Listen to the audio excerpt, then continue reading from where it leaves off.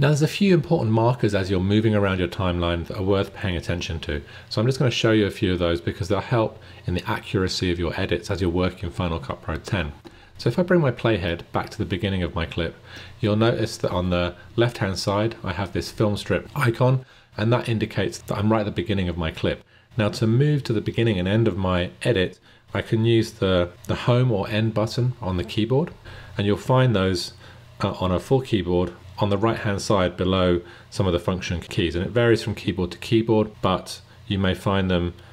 just above the cursor keys. On a laptop you won't always have the home and end buttons, so sometimes you have to press function, which will be on the bottom left of your laptop keyboard, and the left hand key, or function and the right hand key, and that will move you to the beginning or end of your edit. And you can see at the end of my edit I have this grayed out area on the right hand side with this kind of serrated line indicating that I'm right at the end of my edit. Now as we move between clips on our main storyline, what you'll see, and I'm just going to use the up and down cursors to move between clips, you'll see either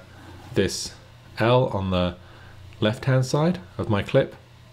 or if I move back one frame, the backwards L or corner on the right hand side of my clip, indicating that I'm at the very first frame or the very last frame of my clip. So if I move to the previous clip, you can see again this corner or L on the left hand side, and if I move back one frame I can see this L as well. Now where this is useful is if you want to make an edit right at the beginning of a clip and you see that L, it's a useful reference point, because if you don't see it, then what might happen as you're editing clips down to the timeline is that you might actually split the clip. So for instance, if we select a clip here and we use the insert edit option here, then what's going to happen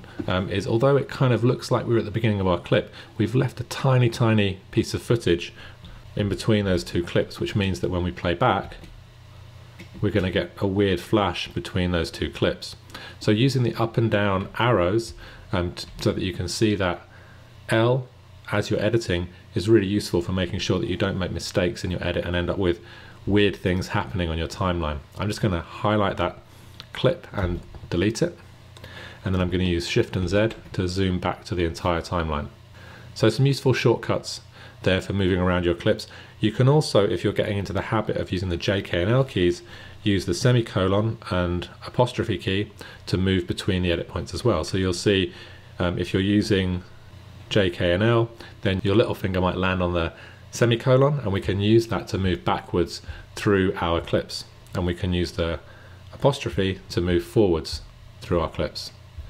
Okay, so you can see we can navigate our timeline with J, K and L as we've covered previously,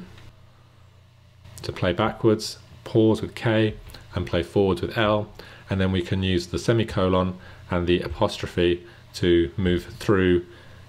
to the edit points of those clips. You'll also find that if you have snapping turned on, which you can turn on and off across on the right hand side, that as you move between clips your playhead will automatically snap to those edit points. So if you like to drag around the timeline, then as long as you see this L, you know that you snapped exactly to an edit point of the clip, and you'll see the frame at the beginning of that clip. So some useful tips for moving around the timeline there, and we'll cover some more options for making selections on the timeline